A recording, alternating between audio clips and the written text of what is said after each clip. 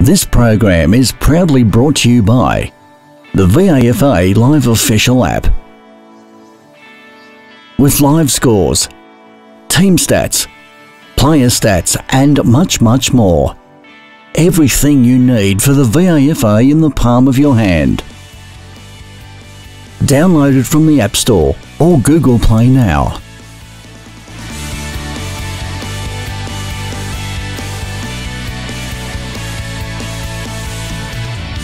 Good afternoon, this is Gerard Gleeson at TH King Oval, where this afternoon St Kevin's Old Boys have defeated Old Carey by 99 points. I have with me the head coach of St Kevin's, Guy Martin. Guy, after a couple of pretty ordinary weeks, do you feel the ship was righted a bit today? Were you happy with how your structures worked today? Yeah, we were. And look, ultimately we just had to get a win to officially lock in a finals berth. I mean, we were looking likely, but mathematically and all that sort of stuff. And had we lost today, it actually would have been, we wouldn't have been locked in. So that was first and foremost. And yeah, we had to come out and play. We had a few set targets and goals to do, and I thought we met it. I mean, look, admittedly, when you get on a bit of a roll and get in front, it's easier to play the way you want to play. But I felt we stuck to it pretty well throughout the game. And yeah, I was really happy with the way they played, actually. And with what's happening at Old Zavs at the moment, is it mathematically possible to get second?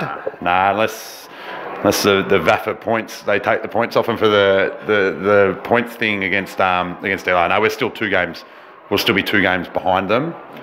Percentage is pretty close, so even if we won next week and they lost next week, they are playing collegians next week, but I think that would still leave us a game. So unless the VAFA take the 4 points off them, I think we're locked into 3rd, 4th elimination final. Yeah. The back six looked as good as ever today after some pretty tough weeks where it just wasn't sort of gelling. Are you happy with the back six? I am. Look, Coates's been rucking lately, and we made a decision. We've got to get back to the back six that we think could win us as many finals as possible, and that was probably today. We've got Straussy waiting in the wings, might play next week, but yeah, the 6/7 with one on the bench, we're pretty happy with that. Straussy could force his way in, and that'll make him stronger, but we want to try and get some good chemistry with that because they hold us up, and they've held us up the last 2 years, and they've been the reason we've won a couple of flags, so we want to try and get that going for another next week and hopefully for 3 finals. Yeah. And a lot of players running through the midfield. Have you worked out your best midfield combination yet?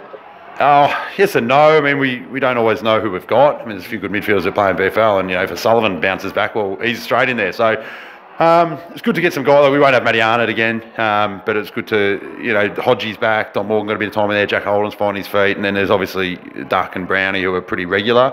But we're happy that we should have 6, 7, 8 guys that we can rely on to go through there. So, yeah, I mean, there's the regulars and then there's the other guys, and horses for courses. Sometimes Brownie might be getting tagged or having an average day, so we'll chuck him forward, and Wadey will go in there for a bit. So if we've got a bit of flexibility, then we're happy. And next week down to the Snake Pit for St Bernard's. Yep. Not an ideal way to end the season, particularly if you can't go up or down on the ladder. How do you approach that game? No, we haven't been playing well enough to sort of flirt with form. We've got to go in and use this as a really good preparation. I remember when we played them out here, they were pretty aggressive and physical and went at it. And I dare say they'll do it even though they're not playing for anything. So it'll be a really good tune-up, and we'll go at it with an intent to win. We won't be resting players. We won't be doing any of that stuff. We'll be trying to get some confidence and play good footy leading into an elimination final the following week. Well, thank you, Guy. And just before I finish, a big congratulations to the Scob Saints for their premiership win last week. So now I'll pass over to my colleague James with the coach of Old Carey. Thanks, Jared. I'm now joined here by Michael Tennant, coach of Old Carey.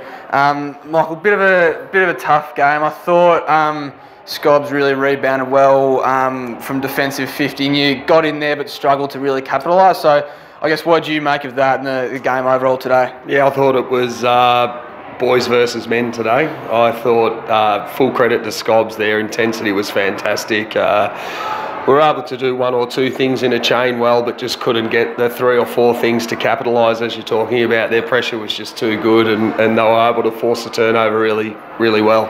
I'll ask about a couple of players. Jake Bradley's one, I think, the last few weeks. He's been really good, winning plenty of footy. I think he's one of the hardest inside tacklers you have in the side. So what have you made of his season and I guess the last few weeks as well? Yeah, look, he's remarkable. I think it's his first year really of senior football, and it's a big initiation in A grade playing against men. So I've found a lot of the boys have done really well in certain time frames. So for 10 or 15 minutes a quarter, they're doing really well and showing signs of improvement. So his defensive pressure is magnificent.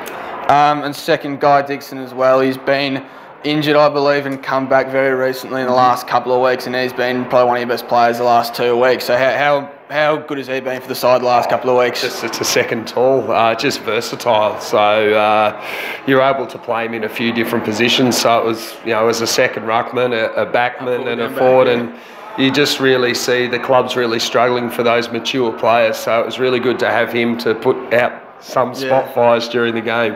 And lastly, last game of the season next week. What are you looking to take into that round and get out of it too? Yeah, look, competitiveness. I was disappointed today with the result, but it's not saying the boys didn't try. We were just beaten by a better side. So it's just important that we remain focused on being competitive and finishing the season off on, reasonable terms. Thanks for that, Michael. That's all from us down here at TH King, where Scobs have beaten Old Carey by 99 points. Thank you.